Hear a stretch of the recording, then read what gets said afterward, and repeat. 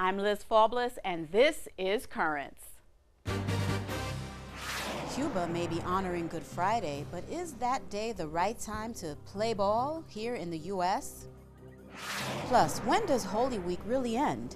The good news of the resurrection on Easter Sunday is truly the end of the story because it binds us up with Christ and the hope of eternal life. And depicting the Passion in music and art. The goal is to show how the theme of Holy Week, of Christ's entry into Jerusalem, his passion, his death, his crucifixion, have inspired artists over the centuries.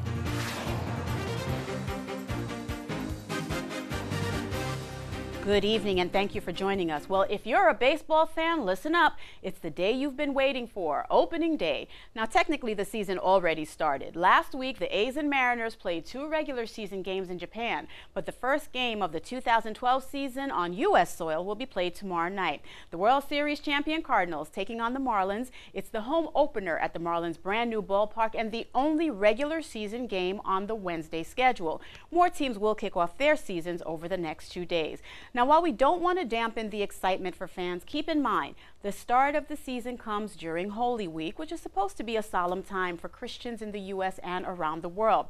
This year, there are 9 games on the schedule for Good Friday. 8 of them are home openers.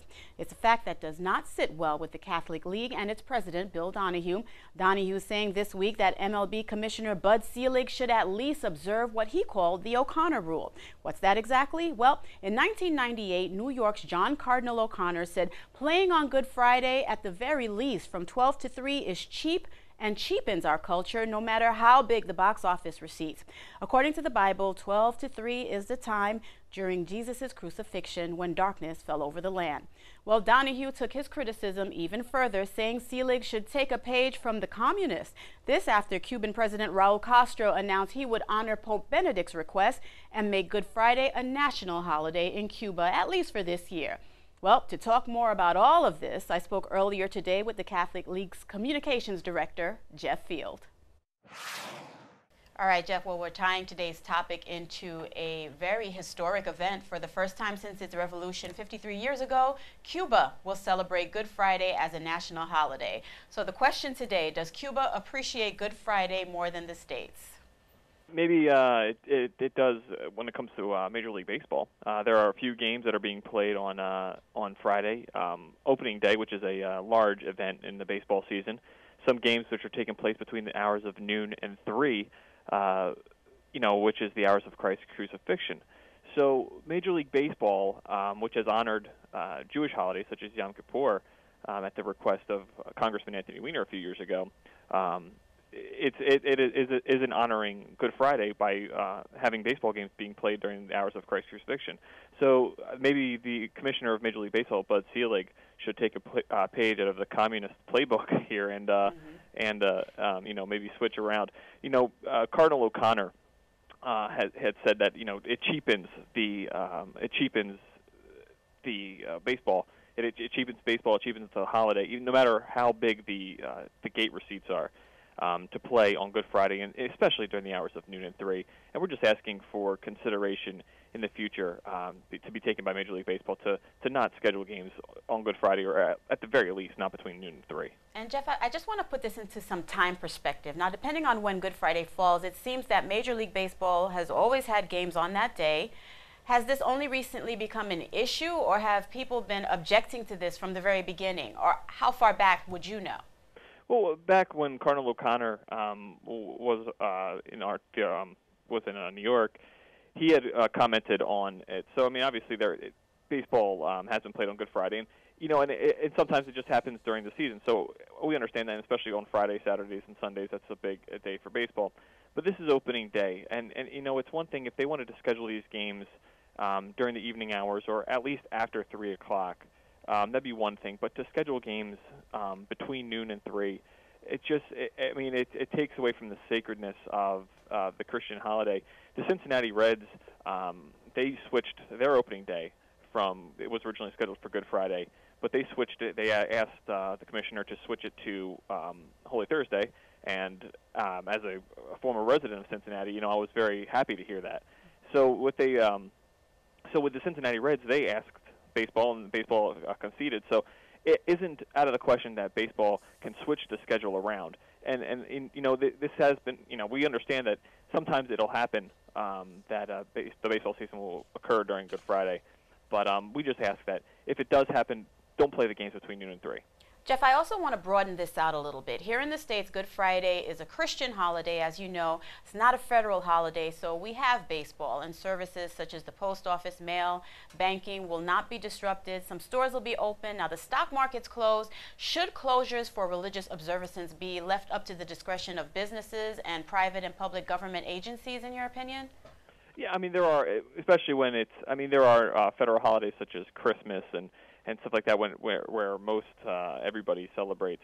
Good Friday is, and similar to, say, Yom Kippur for the Jewish holidays, not everybody celebrates it, so it should be left up to the discretion, I would say, of certain businesses to respect the religious preferences of their employees or what have you. As far as Good Friday being a federal holiday, we obviously we wouldn't be opposed to it becoming a federal holiday or anything like that. But it is. I think more or less it probably should be left to the discretion of the individual businesses. All right, Jeff. Well, you've raised the issue. You're obviously very passionate about it with regard to baseball and Good Friday. How far have you gotten in terms of taking these issues to assemblymen, taking them to politicians, taking them to someone that could actually enact the change that you're looking for? Well, yesterday, our president, Bill Donahue, wrote a letter to Bud Selig, the commissioner of Major League Baseball, just asking him, saying that it's, we understand it's too late right now to switch these games around on Friday, but we just ask that going forward he invoke the O'Connor rule and to not schedule games on Good Friday, or at the very least not schedule games between the hours of noon and 3. And going forward, especially this weekend being opening day, there are a lot of events, and it's a more celebratory time for baseball. So, but between the hours of noon and 3, it's not a celebratory time for Christians, and we would just ask for respect that he gave to the Jewish to people of the Jewish religion a couple of years ago when he switched the start of a game from 8 o'clock to 1 o'clock so Jews could observe Yom Kippur. Jeff. All right, Jeff. Thank you so much. Fair enough. That's the last word. Thank you very much for joining us. Hey, thanks a lot for having me. And that was Jeff Field of the Catholic League. Now, when we return, we'll get you caught up on all the day's top headlines, so stay tuned. There's more Currents ahead.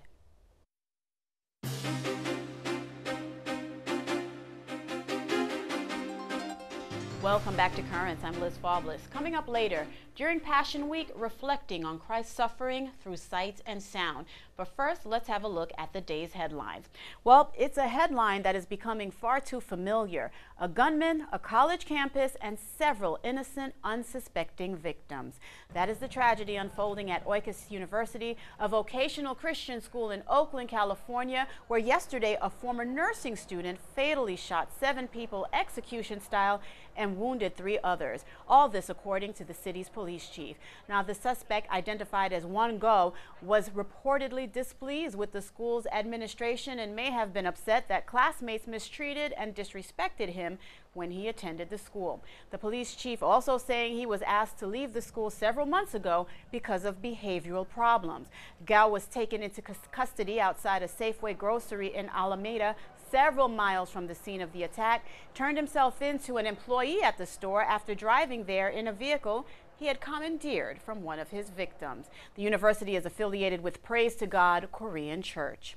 Well, the Catholic aid organization Caritas says rebels in northern Mali destroyed a local Caritas office after staff had evacuated the local office in Gao over the weekend. A church compound was also destroyed. Caritas is still able to operate in the country, providing aid in the form of food despite ongoing conflict. Now, last month, Mali's president was overthrown in a coup. Meanwhile, in France, the killing of innocent people has prompted French authorities to deport suspicious foreign citizens. 2 foreign citizens identified as Islamist radicals were removed from the country in keeping with a pledge by President Nicolas Sarkozy to quash Muslim extremism. That decision is in response to a series of killings in the Toulouse region by a man who claimed to be a member of Al-Qaeda. 3 other foreign citizens will soon be expelled as well. Last week, the authorities arrested 19 people suspected of ties to Muslim groups calling for violence. 16 remain in custody.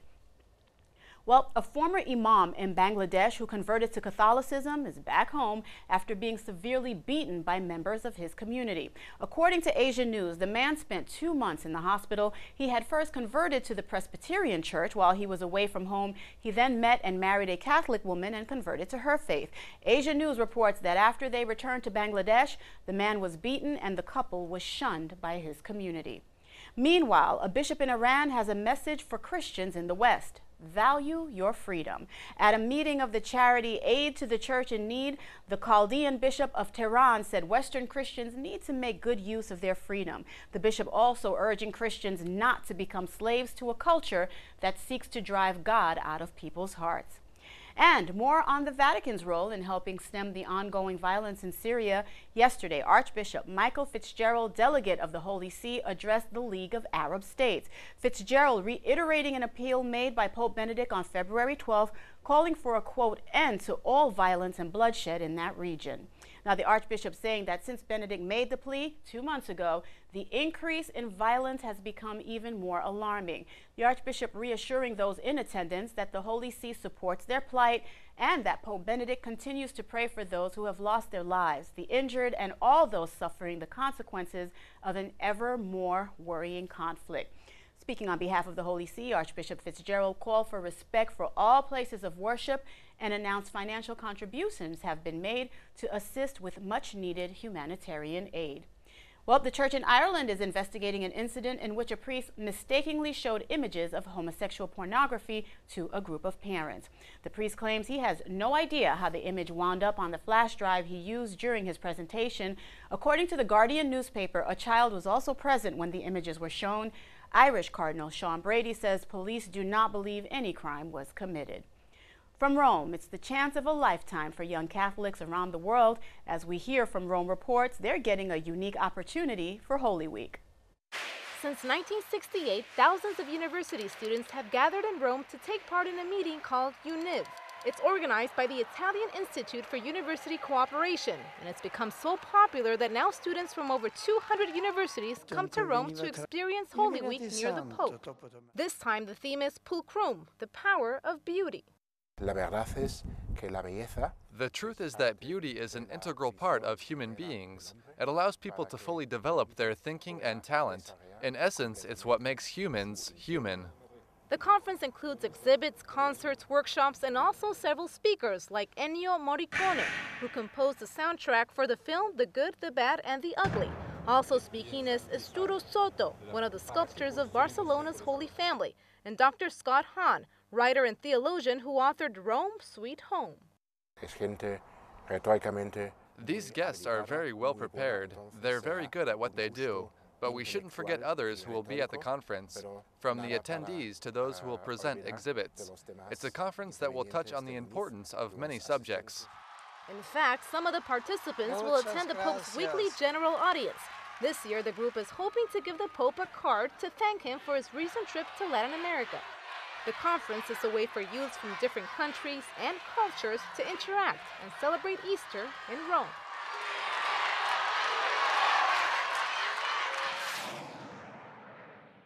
And the church in Italy is taking some extra steps following a rash of church desecrations. The website Vatican Insider reports the Holy See is allowing Italian churches to lock up the Eucharist to prevent it from being stolen. This comes following a number of incidents in which thieves broke into sacristies and took consecrated hosts. The Pontifical Council for Interreligious Dialogue saying there is a need to educate young people to respect and understand the religious beliefs and practices of others. Well, what better way to start than by shining a light on the feast of Vesak Hanamatsuri, which is the most important day in the Buddhist calendar worldwide. The feast celebrates the birth, enlightenment, and passing away of Buddha. It's also the topic of a message by the Council entitled Christians and Buddhists Sharing Responsibility for Educating the Younger Generation on Justice and Peace Through Interreligious Dialogue. Now, why this feast? Because it is associated with the Buddha's universal message of peace and living lives of compassion and generosity. The Council's message explains that young people are an asset to all societies, and today, more and more in classrooms all over the world, students belonging to various religions and beliefs sit side by side, learning with one another and from one another.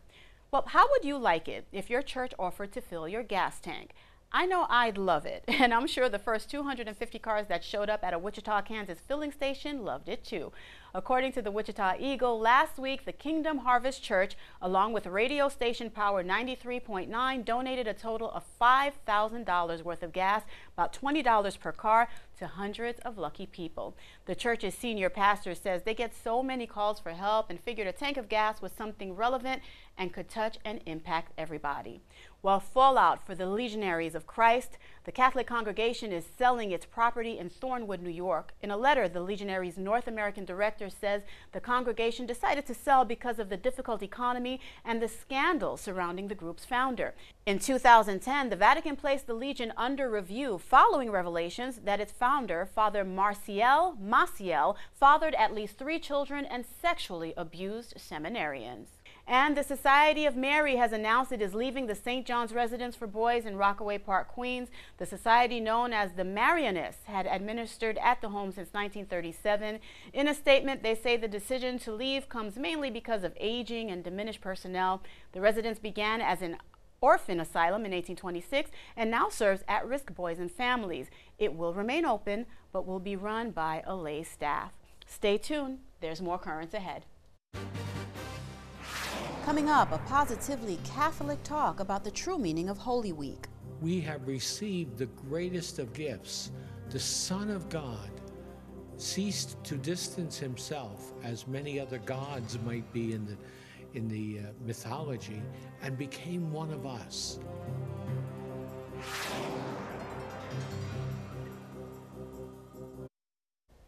Welcome back. Well, almost to the halfway point of Holy Week, arguably the most important time of year for Christians around the world. In the next few days, churches will become more packed. On Thursday, Catholics and other Christians will come together to celebrate the Last Supper, less than a day before the solemn Good Friday liturgy. Which begs an important question. Does Good Friday signal the end of Holy Week the same way it does the work week? Not by a long shot. It's a much different story when it comes to the week of the Passion. I caused the death of Christ by my sinfulness.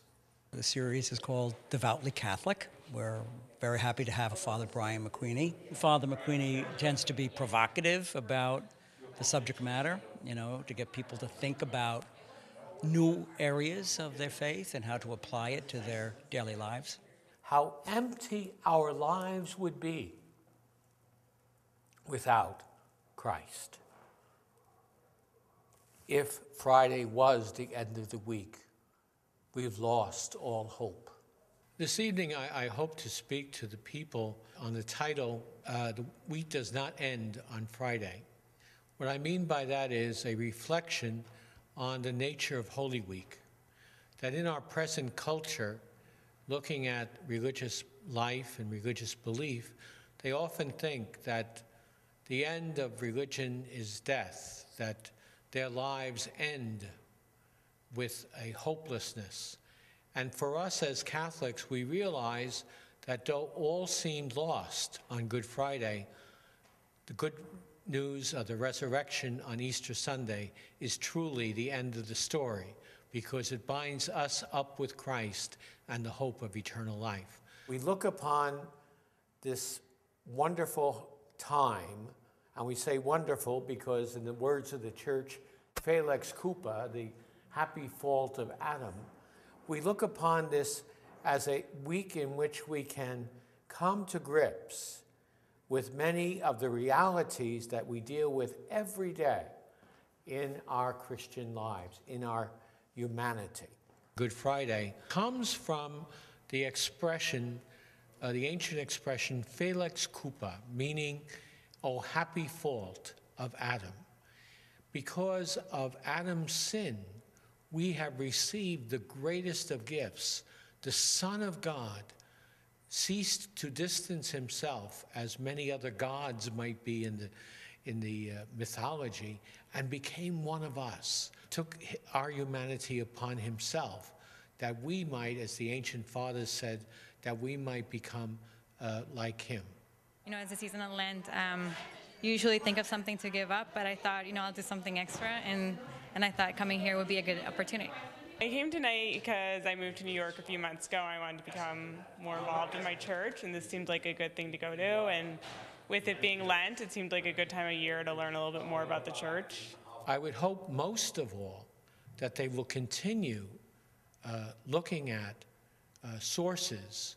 I gave them some recommendations as to council documents, histories of the church and things like that, that they would continue their understanding of the faith, because it truly is a true, beautiful, and good faith. And stay tuned. There's more currents ahead. Just ahead, sounds and visions of the Passion of Christ. Everyone can identify with his crucifixion, his sadness, his suffering, his betrayal, the loss that he had. No matter who you are, everybody on this planet goes through similar types of experiences.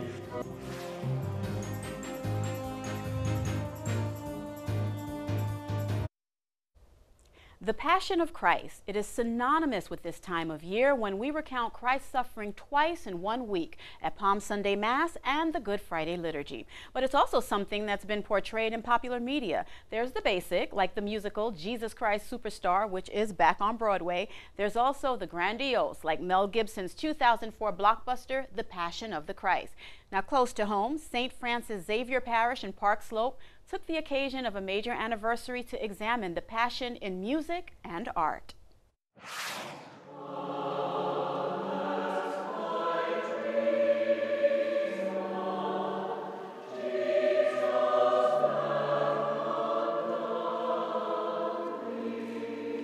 It's going to be an evening of representations of the Passion of Christ, both in artwork and music. In the past, we've done this on several topics, the Virgin Mary, Communion, St. Paul, and as part of the 125th anniversary celebration, we wanted to have one of these evenings again, and it just seemed that this would be a good topic to do, especially during Lent.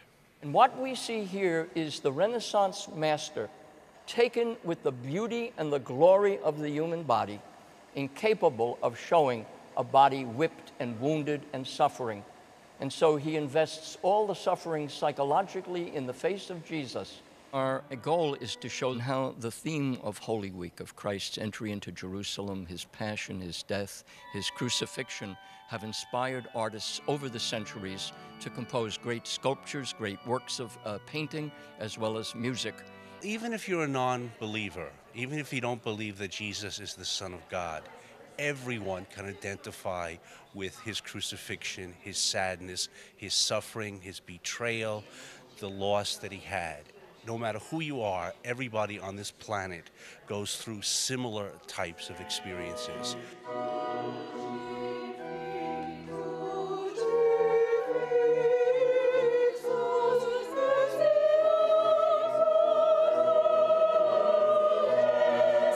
What going beyond the spoken word, what an image, a sculpture, a piece of music enables us to enter into the experience and live it in the way that the words of a lecture don't.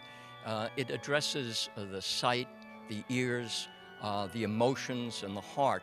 And so it's a way of living the experience more, which is exactly what these composers and painters did. They sort of entered into it in some way and created their own vision. It's our belief that when we experience great art and music, we begin to live the experience which the artist is able to share with us in a way that words or a lecture doesn't always succeed in doing. The presentation was just amazing. This is the third time I've seen Dr. Green present, and the choir is spectacular. For me, the most moving part was the religious aspect of the whole thing. I mean, the artwork and the music just flowed so beautifully together. It really was extraordinary. Pope Benedict, particularly, if one reads his writings, has spoken about the fact that it's through art that many will come to Christ. And he had that famous meeting where he invited about 75 outstanding artists in all the different fields to meet with him to ask that this kind of collaboration continue between the arts and the church, and that it be renewed.